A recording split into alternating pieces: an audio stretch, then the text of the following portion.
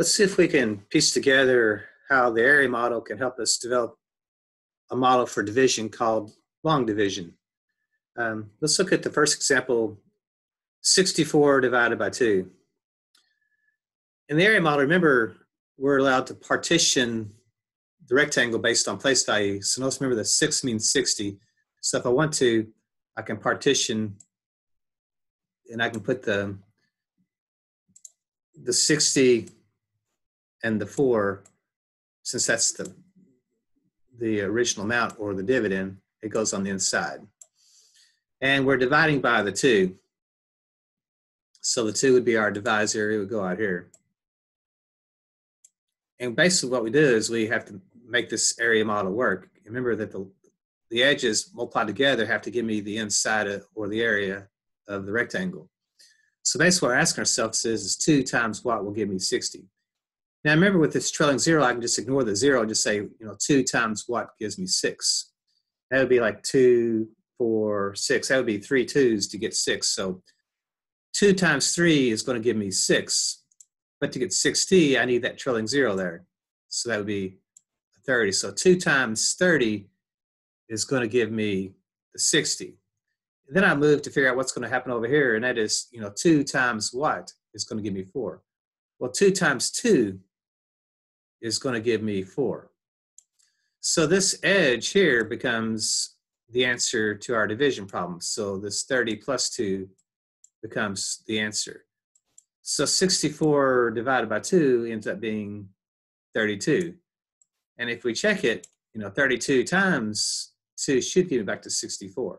So if I wanted to check that, 32 times 2, 2 times 2 is 4, 2 times 3 is 6, and that does give me 64. So that does check out. So the area model starts to take a look at what we call the long division symbol. So this is my division symbol. The dividend, the original number, goes on the inside. So again, I can go like a 60 plus a 4, break it apart by place value to start with. And then this 2 is my divisor.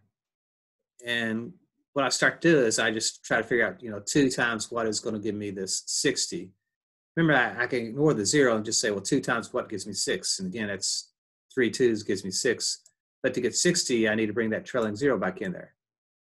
So 2 times 30 does give me my 60.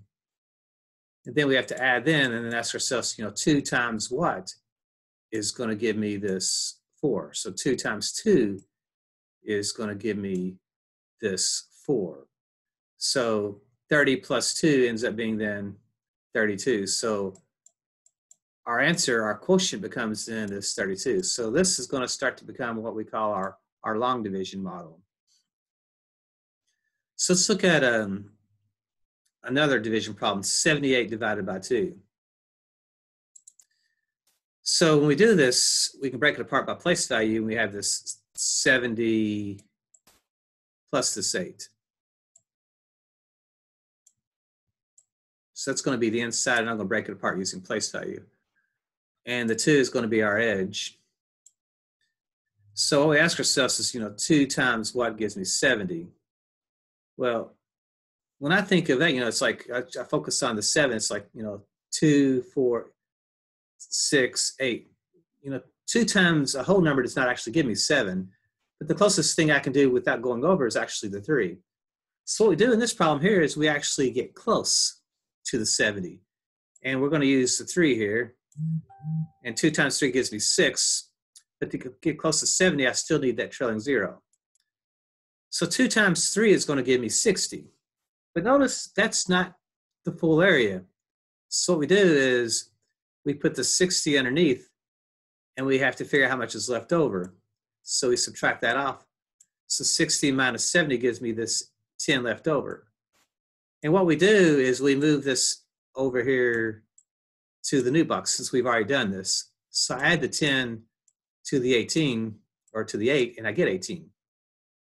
So 18 becomes our new inside number. And what we do then is ask ourselves, 2 times what gets me close to 18? Well, 2, 4, 6, 8, 10, 12, 14, 16, 18. That's going to be 9 2s is 18. So that's going to be then a 9 here. If we add those together, that's going to give me my full edge or my quotient. So 78 divided by 2 ends up being what we call then this 39. And so what we end up doing then is, as we move forward here, instead of breaking the place value apart, we actually just put the 78 down. We bring the 2 here. And notice that instead of saying, 2 goes into 70, we just say, how many 2s does it take to get 7? Well, 2 times 7 is going to be 3. That's like 3 tens. That's like our 30. That's our place value thinking. 3 times 2 is only 6, though. So we have to figure out how much is left over. So we put that underneath there, and we figure out how much is left over. Well, 7 minus 6 becomes then 1 left over. And what we do is we just slide this 8 down next to it because we have to do a whole new problem. So now we have to go, well, how many 2s does it take to get 18? Well, 2 times 9 is going to be that 18, so we put the 9 in the 1's place. So 9 times 2 is 18, so there's nothing left over. So that's what we mean goes into it evenly. So that's how this is even cleaner. 2 times 39 is going to give me this 78. So we can double check it. Does 39, does that quotient times the 2, the divisor, does that get me back to the dividend? Well, 2 times 9 is 18. So remember, we just bring down the 1's place. And we bring the 8 down to the 1's place, and we bring the 1 over to the 10's place. So that's 2 times 3 tens, which is 6 tens, plus 1 more 10 makes then the 78. So we kind of see that if you go backwards, 39 times 2 does get back to the 70, so it starts to check out. So this long division model is starting to appear because the area model starts to have these little remainders and stuff in it. So we're going to look at a few more examples like that.